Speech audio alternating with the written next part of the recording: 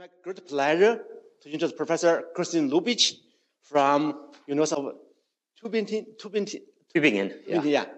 And Professor Lubich is an international leader in numerical analysis and computing. He made a fundamental contribution in geometric integrator and many other areas, quantum physics, computational quantum physics, and many body problems. And he received his PhD in 1983, right? That's true, yeah. And I think some of students here are not born yet. Yeah, maybe more than half here. Yeah. Anyway, in 1983 from University of Innsbruck, and he was a plenary speaker in the International Congress of Mathematicians 2018. Yeah. So today, yeah, well, I will tell what I will. Okay, today he'll give a talk for yeah, we'll see. On geometric flows. Yeah, geometric flows. Okay.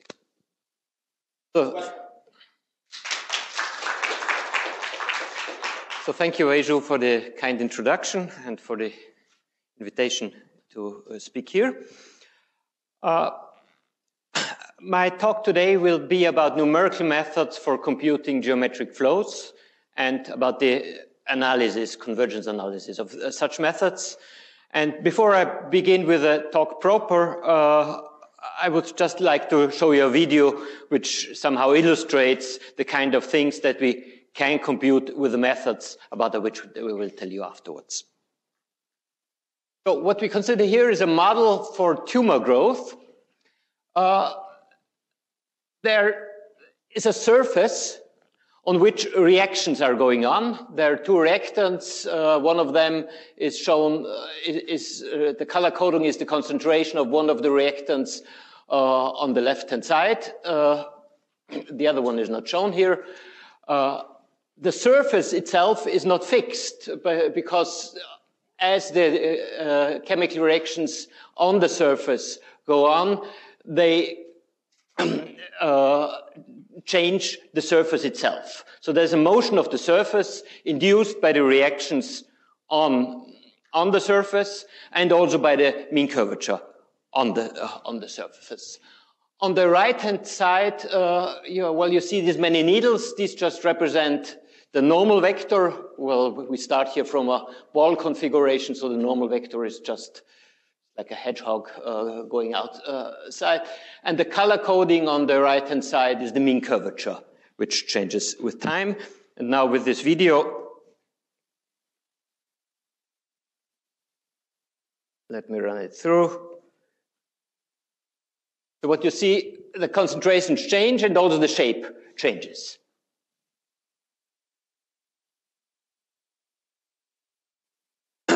And, well, just once more. So the question then is, with which methods can you compute this, and can you devise methods for which you get guaranteed convergence as the meshes is refined? So this will be the topic of my talk. And now, after this introductory video, let me get to the talk.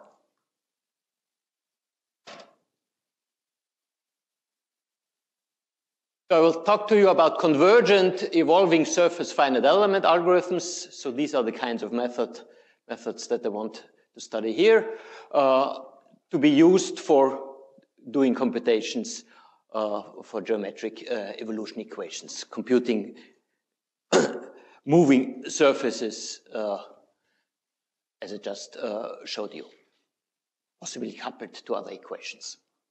And this is joint work with Balázs Kovács, who was a postdoc with me in Tübingen, and he's now at the University of Regensburg in Germany, and with Buyang Li, who is at Polytechnic University in Hong Kong, and who at the time when we began this work was also a Humboldt Fellow for a year in Tübingen. So, now, the outline is very short. I will give you an introduction about what kinds of problems we consider here, This will be first done in an informal way, but then to do it, to get some rigor into it, I must explain some notions and introduce the necessary notation. And then I will mainly concentrate on a particular geometric flow known as mean curvature flow, and will tell you about its discretization and convergence, and end with some numerical experiments. And that's the program of my talk. So, what is this mean curvature flow? You have imagine a two-dimensional closed surface, and to describe the motion of the surface, you need to prescribe the normal velocity with which it moves at every point on the surface. And mean curvature flow says that this normal velocity should be equal to the negative mean curvature. So the mean curvature is the sum of the principal curvature of the two principal curvatures on the surface. And so the equation here is very simple. It's V, which is the normal velocity, equals to the negative mean curvature, and the mean curvature will always be denoted by capital H. And this is a prime example of geometric evolution equations, just in a way like the heat equation is a prime example of parabolic partial differential equations. And we will see that actually there's some relationship to the heat equation there, but also many differences. And I've here a citation from a review paper by Steve White, who is one of the pioneers in the analysis of such geometric evolution equations, who says there are many processes by which a curve or surface can evolve, but among them one is arguably the most natural, the mean curvature flow. And the mean curvature flow is definitely the one about most analysis has been done, so very much is known about this, and it's also best understood from the computational viewpoint. But there are many others of interest, but just to stick with first with this mean curvature flow, let me give you an example of how does a dumbbell-shaped surface move on the mean curvature flow. So here see in this region, well, there's one negative curvature, which principal curvature, and the other one is a very large positive curvature.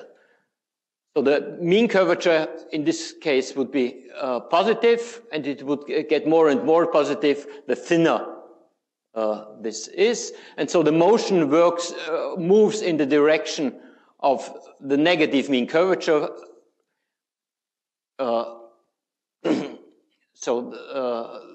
Well, with respect to the outward normal, so it moves inside here at this, and finally reaches a singularity close to this time here. Before the time, the motion is smooth, and then you run into a singularity, which is of this pinch type, where the surface separates. My interest, well, the analysis that we'll do for the numerical method with which this has been computed refers to the case where we still have a smooth solution, so say up to this point or that point. Our analysis does not cover singularities like that. That will be also interesting to do, but we're not yet at that point. Now, so much of my talk will be about mean curvature flows, but I want to emphasize that the techniques that I present to you apply to a variety of geometric flows. One is forced mean curvature flow, which is actually, of which an example is this tumor growth model that I showed you in the video at the beginning, where the normal velocity is the negative mean curvature, as in mean curvature flow, but then you have extra forcing terms, which are here this some coefficients times u1 and u2, and u1 and u2 solve a system of reaction diffusions on the evolving surface. So here the motion of the surface is coupled to a reaction diffusion on the surface itself. And this video that I showed you refers to exactly such a model. Another example is Gaussian curvature flow, where the normal velocity is the negative Gaussian curvature. Now, the Gaussian curvature is the product of the two principal curvatures. And this has quite different effects. It is used as a model for grinding stones. If you go at the beach, you often see these round stones. This comes from grinding, and this is modeled by Gaussian curvature flow. So these lead to second-order partial differential equations.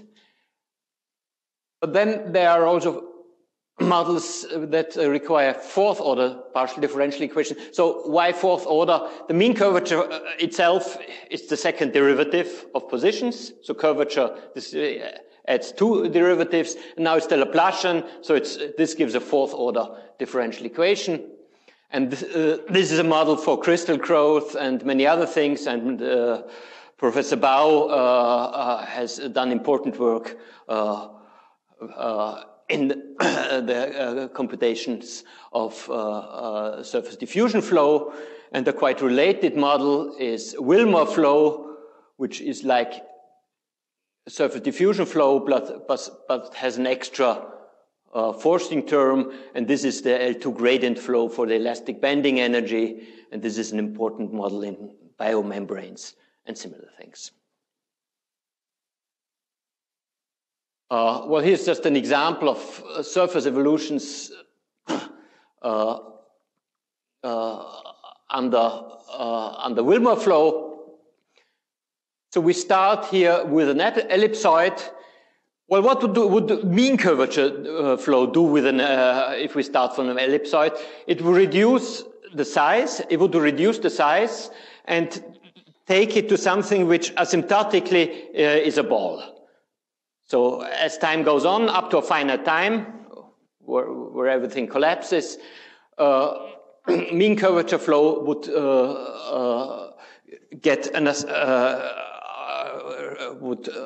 would change this, starting from an ellipsoid, it would change it into something that is asymptotically a ball that gets smaller and smaller. This is different with Wilmer flow. It also moves the ellipsoid into a ball, but of a finite size. It doesn't reduce the size.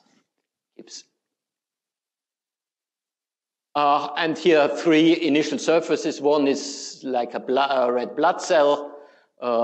This also moves into a circle. And here we start with a some toroidal shape. And this moves into a torus with a particular ratio between the radii of the two tori, the so-called Clifford torus. And, well, here we have shown the elastic energy, and since it's the gradient flow, this goes down. And the numerical method does that too. So these were just some examples of geometric flows which we can address with our computational techniques and also with our numerical analysis for the methods that we have used. And now let me here give the summary of my talk. We have these surface flows and we want to approximate them. And the way we'll do it is to use finite elements which evolve on the surface. So the nodes of the finite elements evolve on the surface. But at the same time, the evolving nodes determine the surface just by interpolation. And so we must discretize the velocity equation.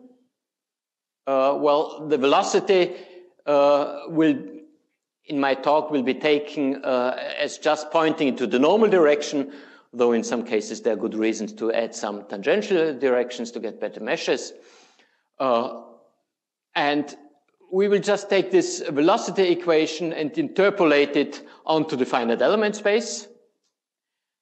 And this is coupled with parabolic evolution equations, nonlinear parabolic evolution equations for auxiliary geometric quantities, and in the cases of, well, in all cases except the Gaussian curvature flow, it's the normal vector and mean curvature for which we derive parabolic evolution equations and see how these quantities evolve under the surface flow.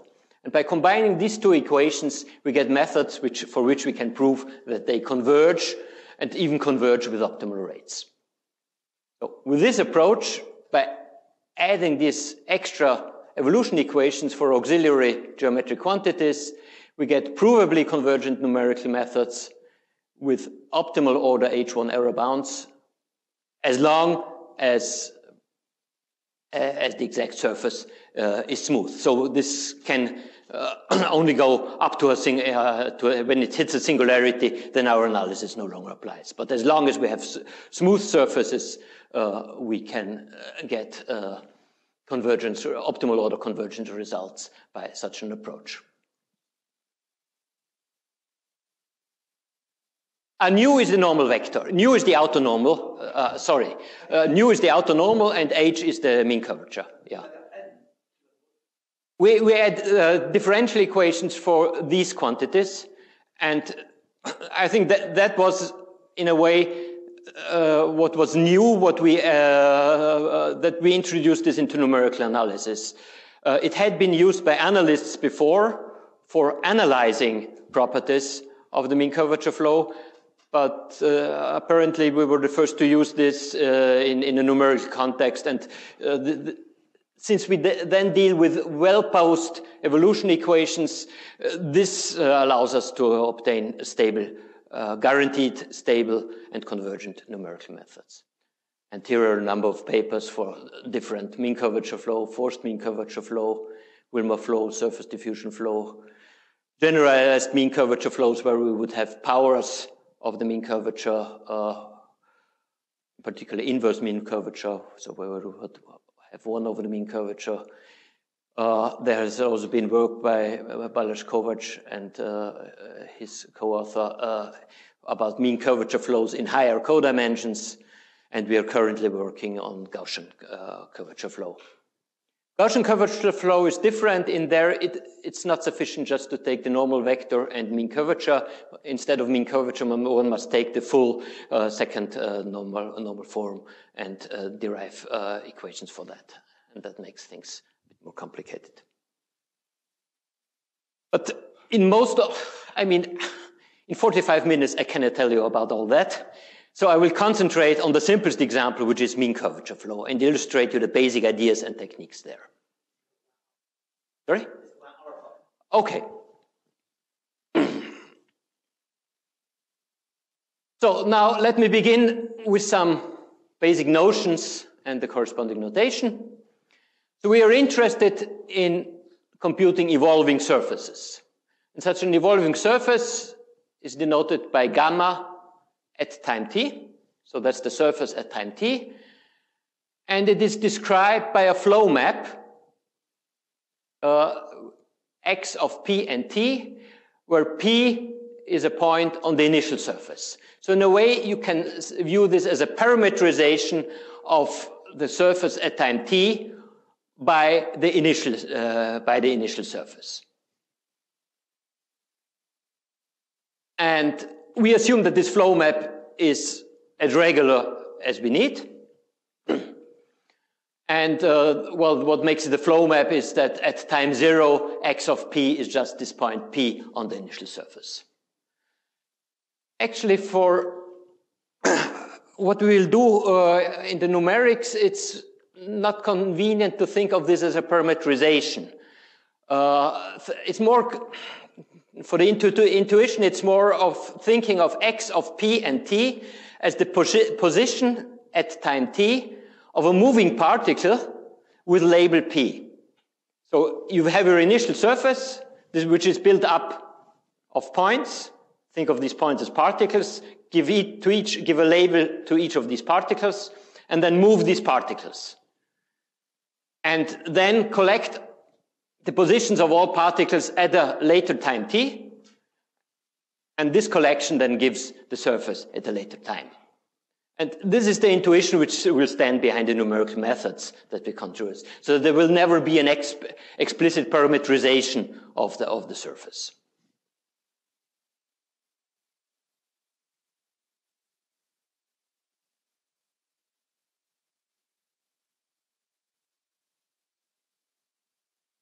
Yeah? Gamma 0 there, I discretize with a mesh. I'll come to that. Yeah, well, I will put a finite element mesh on the initial surface. And then I will move the nodes of this initial surface. Yeah, exactly. So, yeah, thinking of the moving surface as a collection of moving particles appeals more to the intuition than saying it's a parameterization. Well, an important quantity is the velocity, which is just the time derivative of this flow map. So this gives the velocity of each particle, where x and p are related, that x is the position of the particle p at time t. And then there's the material derivative, which is just the total derivative of function u, depending on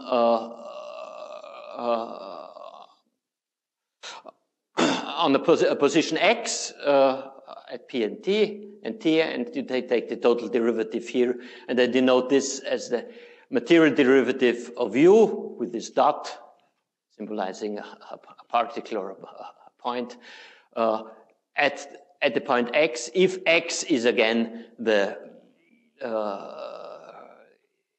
point here. Of course, to have this as a unique representation, I need to have an immersion or something like that. Okay. Then I need derivatives. So here we already have a derivative in time. So this will be the type of time derivatives with which we deal. But then we also need space derivatives. And the simplest one is the tangential gradient. So suppose you have a function u defined on the surface, which is real valued. Then the tangential gradient is formed by, you can construct it in the following way. Just extend u in a volume around the surface, take the gradient there, and project the gradient to the tangent space. Then one can show that this is independent of how this is extended to the volume, and this is the tangential gradient. Then by duality, you would get the surface divergence. And from the two, you get the Laplace-Beltrami operator, which is the surface divergence of the surface gradient. If you're not familiar with these quantities, just think of them as surface versions of the usual gradient, divergence, and Laplacian that you know. And all these are well defined on a regular surface gamma. Now, we already had this normal vector, so this gives a normal vector field defined on the surface, and I will always take the outer normal. So I will consider closed surfaces, and then I will take the outer normal. Then there's the Weingarten map, or second fundamental form, which is determined, which determines curvature. What is curvature? Curvature shows how the curvature is related to how the normal vector changes. That's what makes some. I mean, if the normal vector doesn't change, you have no curvature. You have a plane. The changes of the normal curvature are measured by the tangential gradient of the normal curvature. So, which means that taking the normal, the surface gradient of each of the components of the normal curvature. So, and since you have three components, you get a 3 by 3 matrix, which turns out to be symmetric. And this has three eigenvalues. One eigenvalue is 0, just because the normal vector is normalized by 1, and so in the normal direction it cannot choose, it cannot change. So this gives us an eigenvalue 0. And then there are two more eigenvalues, which are the principal curvatures of our surface. And then from these principal curvatures, you can form further quantities which are of interest. One is the sum of the squares. This is just the squared Frobenius norm of A of x. So the sum of the squares of the entries, and due to the invariance of the Frobenius norm under orthogonal transformations, it's just the sum of the squares of the eigenvalues. So it's this. And what will be of most importance to us is mean curvature, which here is taken as the sum of the mean curvature. Sometimes, as also the name suggests, you take 1/2 times. You might take the arithmetic mean of both. And in the literature, this is not uniform. Some use it in this way, some use it another way. Here I just take the trace of the Weingarten map, which is the sum of the two curvatures. So these are the notions with which we have to work, and I hope it wasn't going too fast that you couldn't follow the notation, because the notation will come up here. So here it's still simple. This is mean curvature flow in all its beauty. The normal velocity equals the negative mean curvature. It's a nice equation, isn't it? But just how do you discretize this? That's not so obvious.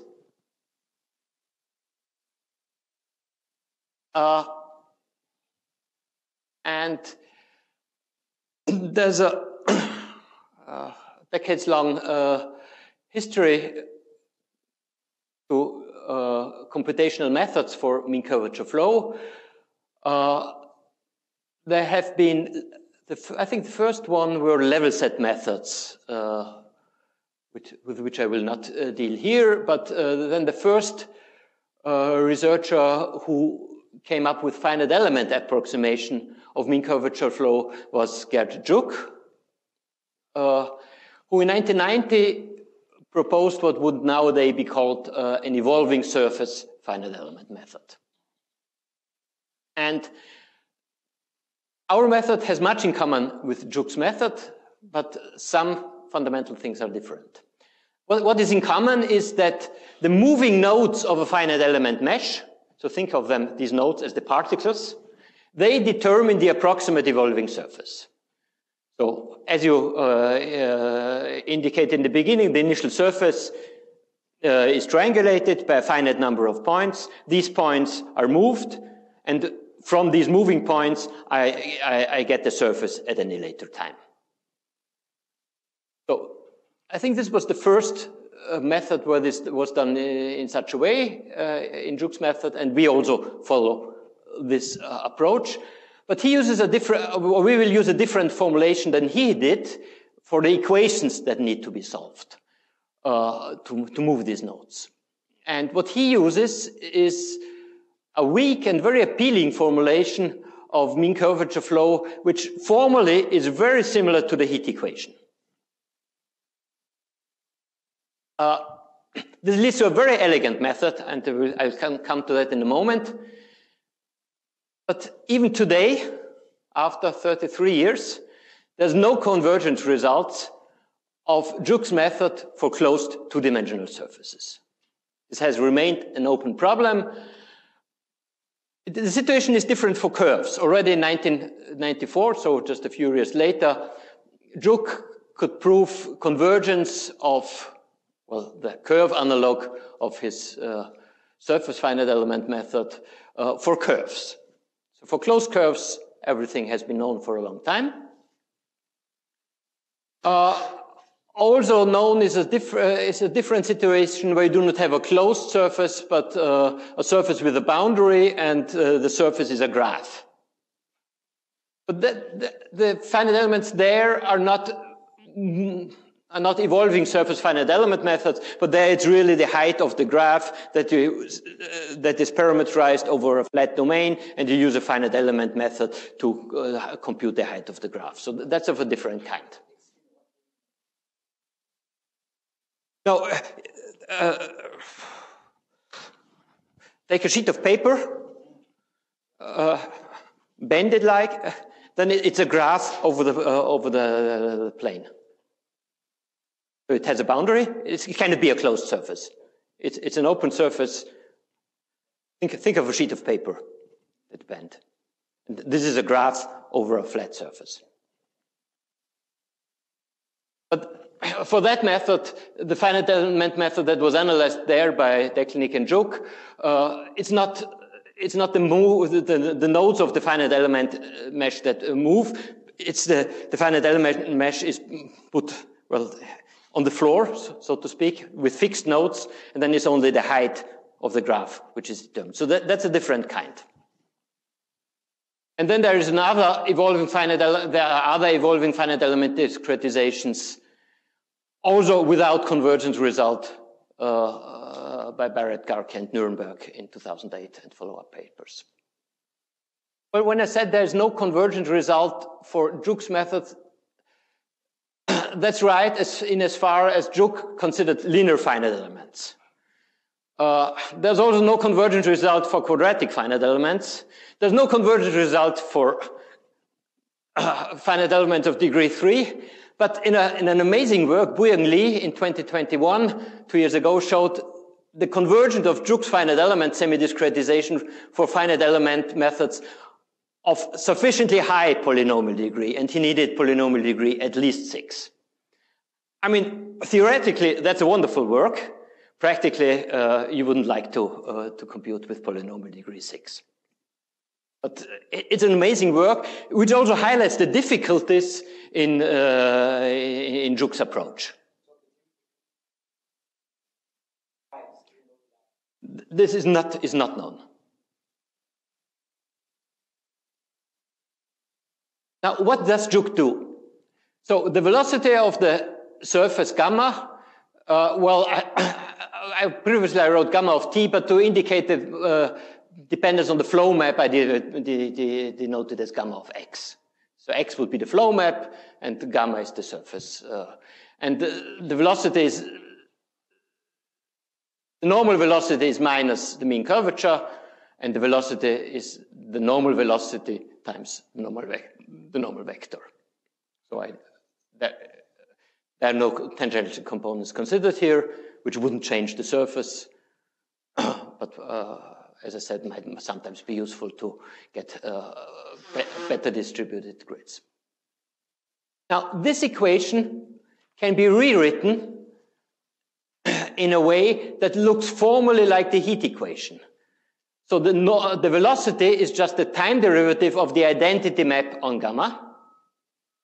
That's the left-hand side.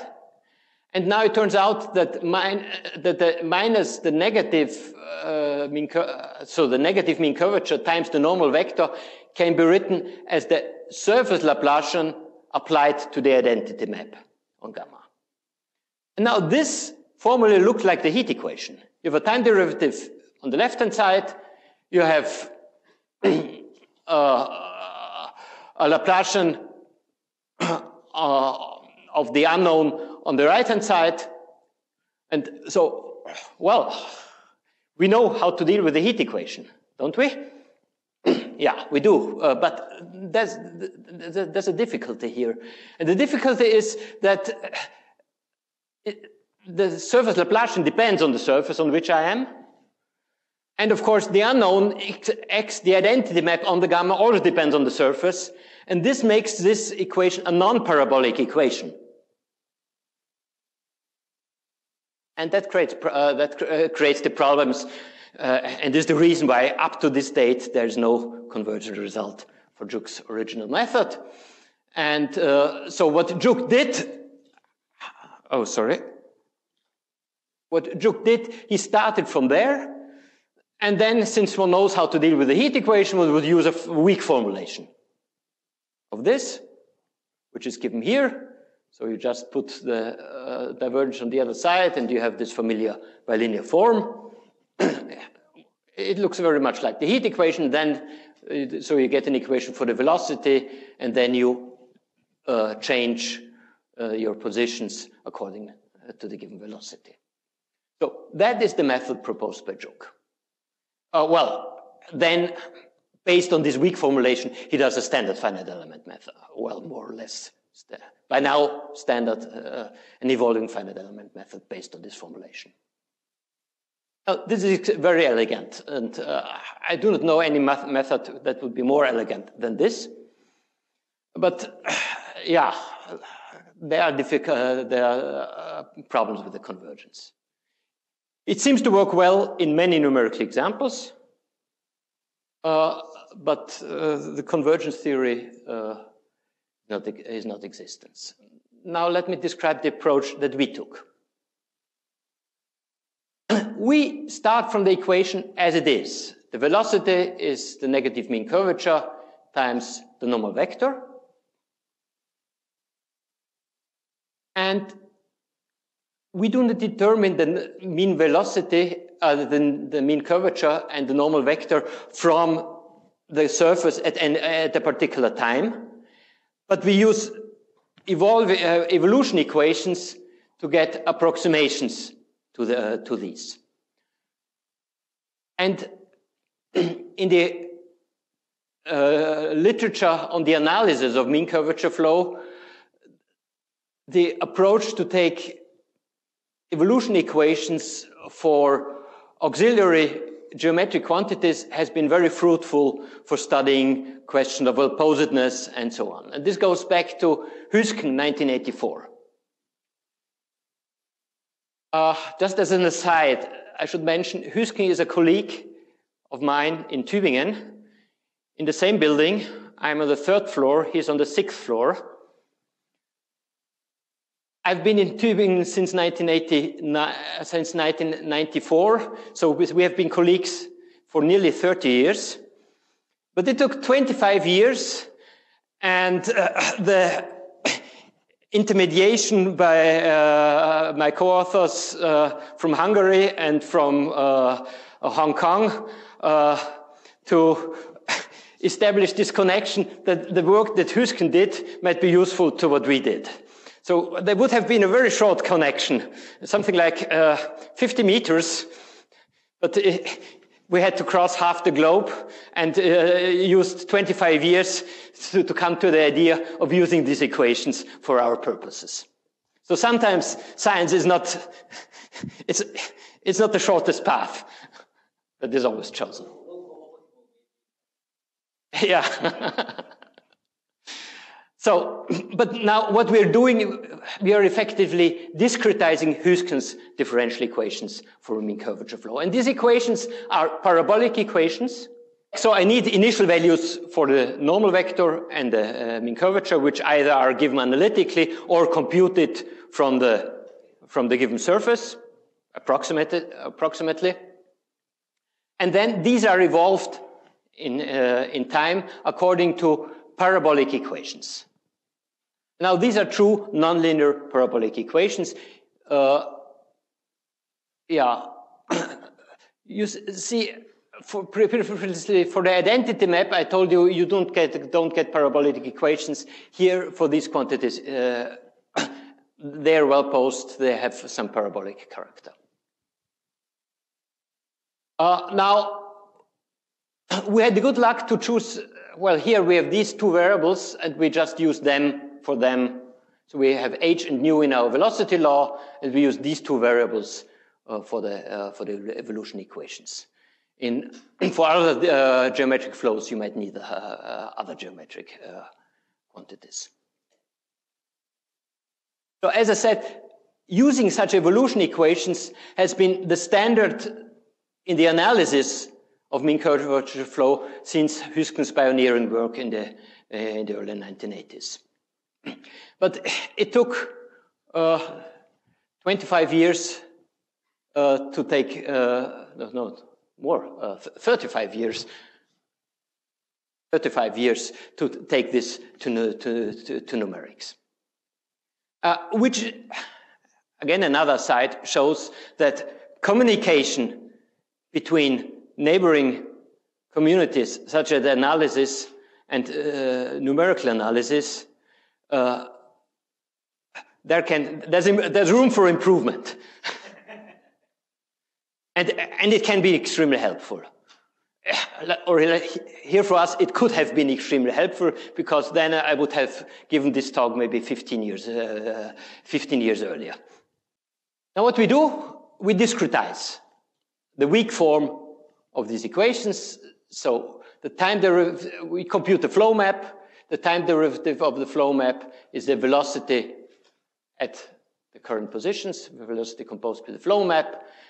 Then we have the velocity here is given by minus the mean curvature times the normal vector. And now h and nu are not computed directly from the surface, but they are computed by discretizing these evolution equations in the weak form. And of course, to start here, I need initial data for the positions, for the normal vector, and the mean curvature flow. You might say this is not as elegant as Juk's method. You're right, Juk's method has an unbeatable elegance, but this leads to a provably convergent algorithm, and even with optimal rates. Okay, so now let me come to the discretization. I already mentioned that what we do, we evolve the nodes of the mesh in time, which gives us a nodal vector. So I compute the coordinates of all nodes in a huge vector x of a boldface x of t. So which is so if I have n nodes, then this is a vector in R23n. And from these nodes, I define an approximate surface, essentially by interpolation. Some type of isoparametric finite element interpolation. But from the nodes, on this surface, then I can define nodal basis functions, which are finite element functions that take the value 1 on one node and are 0 on the others. And they span a finite element space on this discrete surface. And I can view this discrete surface also as the surface generated by an approximate flow map, which I denote capital XH. And then our evolving surface finite element method looks like that. Instead of the exact velocity, I take an approximate velocity. And all this is evaluated for the approximate flow map. Then this VH, well, the velocity would be minus mean curvature times the normal vector. I don't have these available. Of course, I can form the products of their approximations, which approximations always carry this mesh parameter h as a symbol. But the product is not a finite element method, so I take the finite element interpolation of that. In the original paper in 2019, we still used the Ritz projection here. We later found that just finite element interpolation is not only cheaper, but is sufficient to get a stable method here. But that was a later development. And then I discretized the evolution equations for the normal vector and mean curvature, starting from the weak form that I had on the previous slide. So this is the system that we solve in the discrete case, and so that would just correspond to a semi-discretization in space. And at the end, we discretize these equations also in time. But in this way, we get an approximation of the flow map by an approximate flow map, of the velocity by an approximate velocity, and similarly for the normal vector and the mean curvature. And we have corresponding nodal vectors, which are denoted with these boldface letters. I want to emphasize these nodal vectors. They will, working with them is useful if you just program the method. But it's also, our stability analysis is based on a formulation that uses the nodal vectors. And this formulation is given here. So the first equation is very simple. The time derivative of the nodal vectors is just the nodal vector of the velocities. Then the nodal vector of the velocity is just the pointwise product of the nodal vector of the entries of the nodal vector with the entries of the normal vector. So this is a very, very direct. This is just element-wise.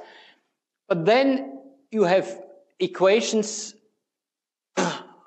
these parabolic equations for the normal vector and mean curvature flow, and they take they have a similar form. So let me take them together by creating an even larger vector. So this vector u contains the nodal values of the normal vectors, of the approximations to the normal vector, and the mean curvature vector. And M of x would be the mass matrix, which contains the integrals of products of basis functions on the surface defined by the nodal vector x. So you see, we have here a state-dependent mass matrix, and similarly a state-dependent stiffness matrix, which contains the products of the gradients, of the surface gradients of the basis functions. And then there's this nonlinearity, which summarily is just written here as an f of x and u. Now, Juk's method, if written in nodal form, is more elegant. It just has x dot equal v, and then it just has the same mass matrix times v plus a of x times x equals 0. So this looks simpler, but actually computationally it's not much more expensive, because the computationally expensive part is building the mass matrix and the stiffness matrices. That's the computationally expensive part. All the rest is comparatively cheap, and these two ingredients are common in both methods. So computationally, they are of similar cost. This is slightly more costly, but say something for equal parameters, maybe it's 20% more costly. So that's negligible. But for this we can prove stability. For this we can't. So it's really the problem of stability which makes it difficult for Juk's method and which can be handled here. Of course, then in the end I have to discretize also in time. What we use is a linearly implicit backward difference formula, full discretization. I won't go into the details, but we can go up to order 5 with this approach. Now, let me give the convergent result that we proved. So we assume that our surface is sufficiently regular on the considered time interval from 0 to capital T. So I really need this high regularity if I want to get high order error bounds. We start from a quasi-uniform shape regular initial triangulation. So these are standard notions. I require that only of the initial triangulation, and actually that our proof also shows that these properties are preserved, provided that the step size is sufficiently small. We use finite elements of polynomial degree k. Now, not greater than 6, as in Buyang Li's method, but we need order 2. For linear, there's current work going on I know of current work by Deklinik and Kovac, and also by Buyang Li, who are addressing the linear case, but nothing has been published yet on that. But there's ongoing work by them. I'll explain why we need a polynomial degree 2. I also need a mild step size restriction that the time steps should be bounded by an arbitrary constant times the mesh size. So the constant is arbitrary, but it has an effect on the constants in the error bounds. But it is not, otherwise it plays no bigger role. And in particular, there's no restriction of the step size by h square, but only by h. And this I consider a mild step size restriction. And of course, if I have a BDF method, that's a multi-step method, I need sufficiently accurate starting values. The constant is arbitrary, but independent of tau and h here. Yeah. And then we get optimal order error bounds, so h to the power k was the polynomial degree here, and q was the q-step BDF, again restricted for q between 2 and 5. So I need the implicit Euler method, or linearly implicit Euler method would not work. Also here I need at least order 2. And for the BDF method, I can go up to order 5 because of some stability issues. And these bounds are valid in the H1 norm, not only for the positions, but also for the velocity, and also for the normal vector, and even for mean curvature. So I get the full order of convergence even for the mean curvature, which is somewhat amazing.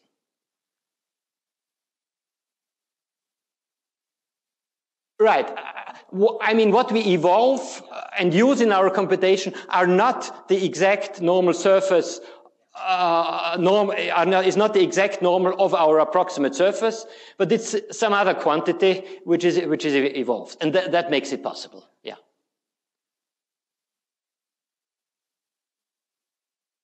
I can't give you the proof, but I want to make some remarks on the proof. What are the difficulties? One thing is we need to relate 3 different surfaces. One is the exact surface, here shown in gray. Then you can interpolate the exact surface on the finite element mesh. But then the surface you compute is somewhere else.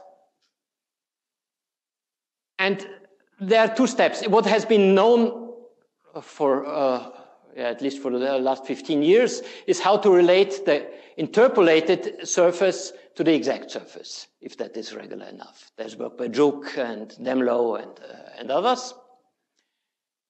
But to relate the computed surface and the interpolated surface, we add intermediate surfaces. So we add a continuum of finite element surfaces, which just say if theta is 1/2, I would just take the arithmetic mean of the nodal vectors. And this defines another finite element surfaces. And now with theta, I can go between 0 and 1, and in this way have a continuum of surfaces. And working with these, this turns out to be a key technical element. And this allows us to relate the computed surface with the exact surface in the end by considering all these 3 surfaces first, and then the intermediate surfaces between the 2 finite element surfaces. Then another point is, in the end, we get estimates in the H1 norm, but the H1 norm is not sufficiently strong to control the errors in our unknowns, which we need to control to get stability. And to do this, I need estimate not only in the H1 norm, which would be the W12 norm, but in the W1 infinity norm. And on the other hand, in the end, I only get error estimates in the H1 norm. So, but for a finite element surface, I can relate the 2 by inverse estimates. And for these estimates, I need polynomials of degree at least 2. Now the proof, I mean, the basic structure of a proof is a very classical numerical analysis proof. We study consistency and stability, and from the 2 get convergence. So the problem is just doing the 2. getting consistency and stability. Let me first, the harder part is stability. I think that's where our novelty is, because that's where Juk failed with his method. Consistency is there for both methods in a very similar way. By stability, I mean, stability comes in many different shades in numerical analysis. What I here understand by stability is to bound the errors in terms of the defects that are obtained by inserting the projected exact solution into the method equations. So I denote the consistency error. I take, well, the method equations work with finite element methods, so I project the exact method onto the finite element space. This might be by interpolation, but it's not always sufficient. Sometimes I need some kind of ridge projections or even some refined ridge projections. But this gives me a reference solution or model solution on the finite element space, on the interpolated surface. I can insert this into the finite element equations of the method. And here this nodal vector representation is very useful, because this I can do no matter on which surface I work. I also work in R to some higher power. And then I can insert it there and study the consistency errors in the norms that correspond to the H1 norms of the moving surfaces. So in solution-dependent norms. And this gives me defects which I can control from the consistency analysis. I start from the exact solution, project it, insert it into the method. It doesn't, this projected solution doesn't satisfy the equation of the numerical method exactly, but up to a small defect which I can control. But then the hard part is to conclude from these defects to the errors in our numerical schemes. And that's what I call stability. And now, the surprising thing is the stability proof works with this matrix vector formulation. And this matrix vector formulation, you've thrown out all the geometry. So there's no geometric argument in the whole stability proof. This came as a surprise to us, because ultimately the whole thing is the geometry, of course, enters into these consistency estimates. There's a lot of geometry there, but not in the stability. What we use is energy estimates in solution-dependent norms. And, well, in energy estimates, you test with suitable functions, and here we test with a time derivative of the error vector, or the discrete time derivative in the fully discrete case. And here we use some old results by Dahlquist and Neville-Lino and O'Day on BDF formulas that come in very handy here. As I mentioned, the consistency bounds, they use geometric estimates, and such bounds have been derived earlier by Juk, by Demlow, and what wasn't done by them was finally done by my co-author, Balázs Kovács. And then when you have consistency and stability, then it's quite easy to get the convergence of optimal order. So that is how we proceed. But it's really the stability proof which is the hard work, and which leads to our paper having 50 pages.